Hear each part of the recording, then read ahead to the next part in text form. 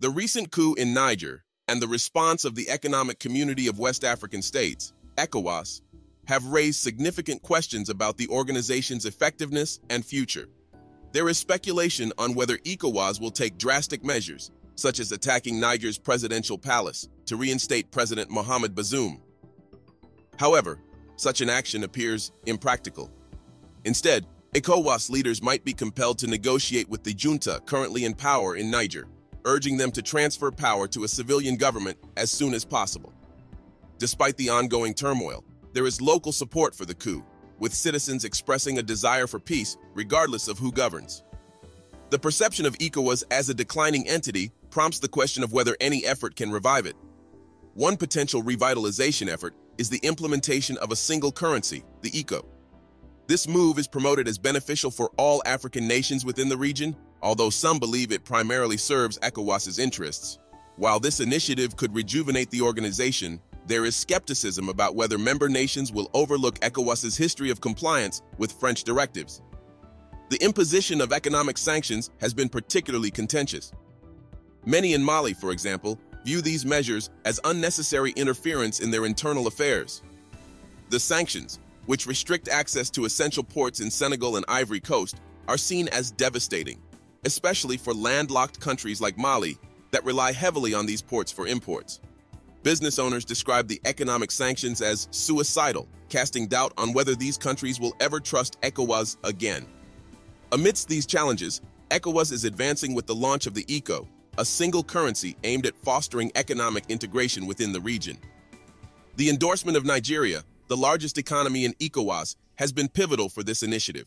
The ECO aims to streamline trade processes, enhance monetary stability, and strengthen economic ties among the 15 member states. However, the past actions of ECOWAS, perceived by some as overly influenced by France, cast a shadow over this ambitious plan. The introduction of the ECO currency represents a monumental step towards economic integration and stability in West Africa. This visionary initiative is more than just creating a new currency. It aims to lay the foundation for a unified and prosperous region. Economic integration involves reducing trade barriers and coordinating economic policies to foster collaboration.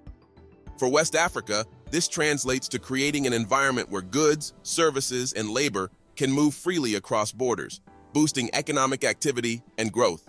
A key motivation for the ECO currency is to simplify trade processes by eliminating the need for currency exchange. Currently, businesses operating across multiple West African countries face the challenge of dealing with different currencies, which increases costs and complicates trade. A single currency would allow companies to price their products and services in one currency, reducing transaction costs and facilitating cross-border trade. Monetary stability is another crucial objective. A unified currency can help stabilize prices and manage inflation more effectively across the region. This stability is essential for attracting foreign investment and fostering economic growth. The ECO currency is envisioned to be a stabilizing force, encouraging financial discipline among member states and promoting economic resilience. The introduction of the ECO currency by ECOWAS is a bold move towards achieving economic integration and stability in West Africa. While challenges and skepticism remain, particularly regarding the organization's past actions and external influences, the ECO represents a significant opportunity for the region. By simplifying trade, reducing transaction costs, and enhancing monetary stability, the ECO has the potential to transform West Africa's economic landscape and pave the way for a more integrated and prosperous future. A primary objective of introducing the ECO currency is to stabilize exchange rates in West Africa, where many countries have experienced significant fluctuations leading to economic instability. By adopting a single currency, ECOWAS aims to create a stable economic environment, making it easier for businesses to plan and invest with confidence. A stable currency can help control inflation, especially in countries where high inflation rates erode purchasing power and savings. The ECO, supported by a robust monetary policy framework, seeks to maintain price stability, ensuring inflation remains low and predictable. ECOWAS leaders believe that the ECO will drive economic growth and development in the region by simplifying trade and stabilizing the economy. A stable and unified currency is expected to create a more conducive environment for investment. When businesses face fewer hurdles and more predictable economic conditions, they are more likely to invest in new projects and expand operations, leading to job creation and economic growth. Moreover, the ECO is envisioned to attract foreign direct investment, FDI. Investors often seek stable and integrated markets where they can operate efficiently. A single currency area in West Africa would present such an opportunity, making the region more attractive to international investors. Increased FDI can bring in not only capital, but also technology and expertise, further boosting economic development. One practical benefit of a single currency is the reduction of bureaucratic delays at borders. Currently, exporting and importing goods in West Africa can be cumbersome due to varying customs regulations and currency exchanges. A single currency would streamline these processes, making it easier and faster to move goods across borders. This reduction in delays can significantly benefit businesses, particularly small and medium-sized enterprises, SMEs, which often lack the resources to navigate complex trade procedures. By simplifying the process, the ECO would enable these businesses to expand their markets and grow, contributing to overall economic development. Beyond economic benefits, the ECO currency also serves as a powerful symbol of unity for West Africa. The region, with its rich history and diverse cultures, has faced challenges such as political instability and economic fragmentation. A single currency represents a commitment to overcoming these challenges and working together towards a shared future. The process of creating the ECO involves extensive collaboration among Ecowas member states, fostering a sense of solidarity and mutual trust essential for achieving broader regional goals. The ECO is not just a financial tool, but a manifestation of the region's collective aspiration for peace, stability, and prosperity. However, it is crucial to note that the ECO's success and its role in fostering unity are not guaranteed. The journey towards economic integration is complex, and the region must navigate various political and economic challenges. The ECO is intended for use by all 15 Ecowas member states, including Benin, Burkina Faso, Cape Verde, Côte d'Ivoire, the Gambia, Ghana, Guinea-Bissau, Liberia, Mali, Niger, Nigeria, Senegal, Sierra Leone, and Togo. These countries have diverse economic profiles, ranging from relatively large and diversified economies like Nigeria to smaller, more fragile economies like those of Liberia and Sierra Leone. The ECO currency represents a significant step towards economic integration and stability in West Africa.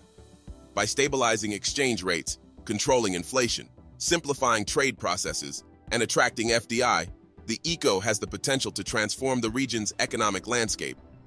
Moreover, it symbolizes a commitment to unity and collaboration among Ecowas member states. Nigeria, as the largest economy in the region, plays a vital role in the adoption and implementation of the ECO currency. Its endorsement is crucial because Nigeria's economic activities significantly impact the region's overall economic health. With substantial oil revenues and a diversified economy, Nigeria's support lends credibility and stability to the currency. This commitment from Nigeria underscores its leadership within Ecowas and its investment in regional economic integration. The readiness of member states to adopt the ECO varies.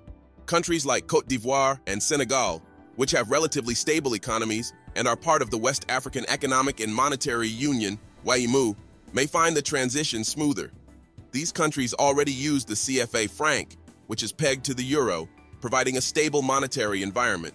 Conversely, countries like Liberia and Sierra Leone, which have faced significant economic challenges, may find the transition more complex. These nations must meet the convergence criteria set by Ecowas, including maintaining low inflation rates, fiscal discipline, and stable exchange rates. Meeting these criteria is essential for the successful adoption of the ECO and ensuring that it benefits all member states. For smaller economies within Ecowas, the adoption of the ECO presents both opportunities and challenges. On the positive side, a single currency can provide these countries with access to a larger, more stable economic environment, attracting investment, promoting trade, and stimulating economic growth. However, these smaller economies may face difficulties in adjusting to a new monetary framework.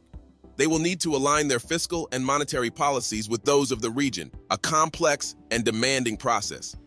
Additionally, the loss of independent monetary policy can be a concern, as these countries will no longer be able to devalue their currency to gain a competitive advantage in international markets.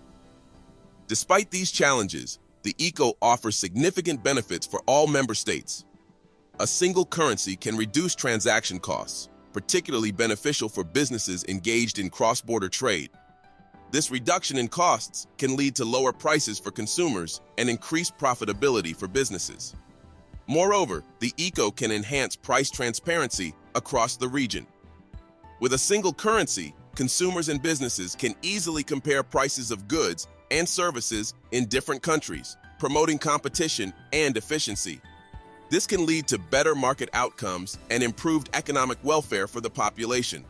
The introduction of the ECO is not without its challenges. One of the most significant is achieving macroeconomic convergence among the member states. Macroeconomic convergence refers to the alignment of key economic indicators, such as inflation rates, budget deficits, and public debt levels.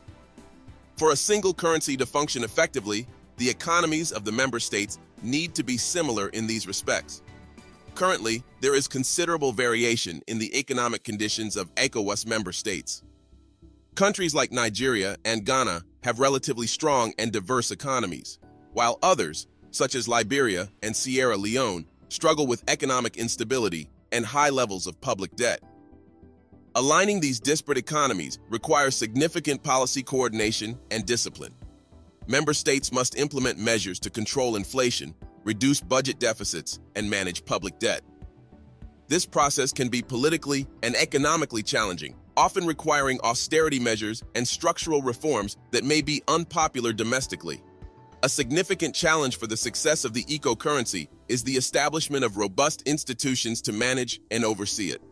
A successful single currency requires strong institutions, including a regional central bank with the authority and expertise to implement effective monetary policy.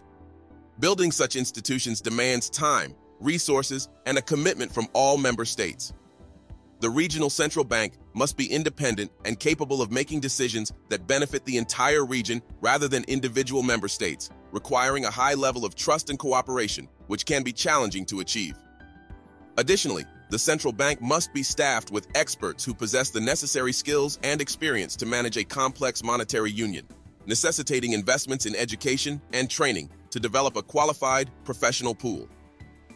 Skepticism about the ECO arises from concerns over the potential loss of monetary policy autonomy for member states. By adopting a single currency, countries cede control over their national monetary policies to a regional central bank, losing tools like currency devaluation to manage their economies. This loss of control can be particularly troubling for countries that rely on devaluation to boost exports or those facing asymmetric economic shocks, where disturbances affect some member states more than others. Ensuring that the regional central bank can respond effectively to such shocks is a critical challenge. The political and economic diversity of Ecowas member states adds another layer of complexity to the ECO's introduction.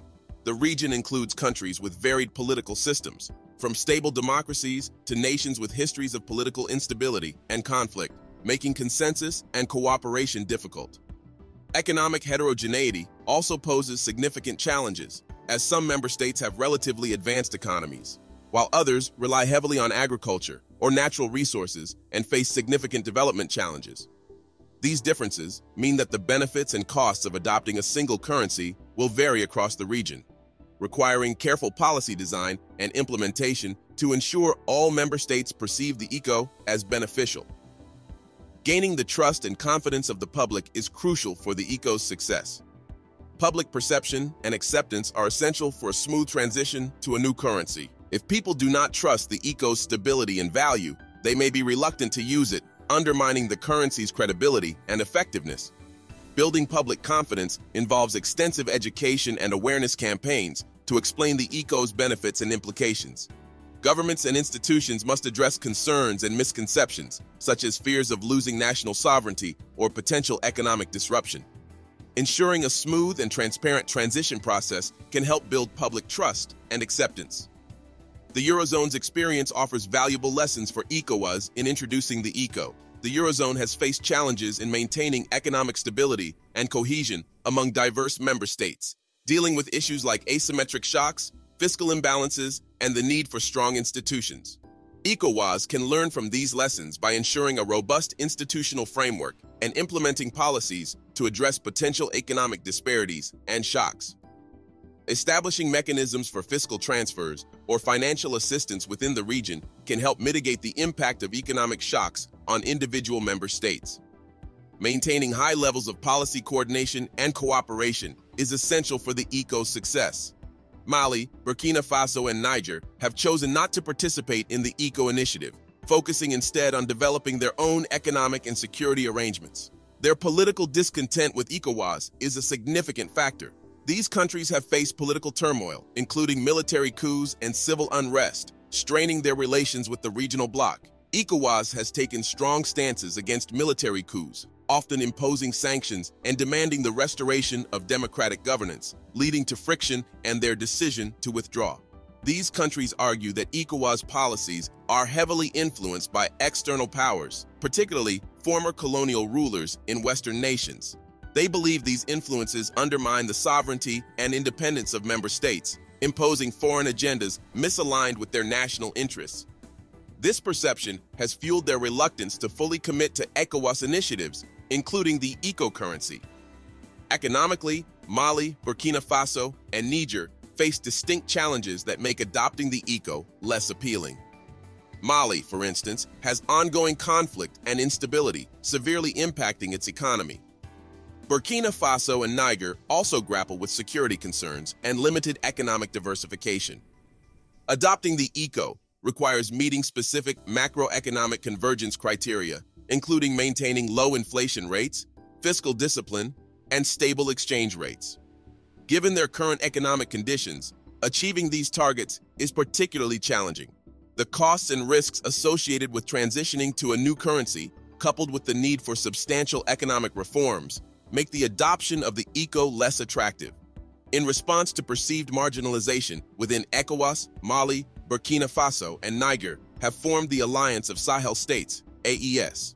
This new regional bloc aims to address their specific political, economic, and security needs, focusing on mutual defense and economic cooperation. The AES prioritizes regional security and stability over broader economic integration.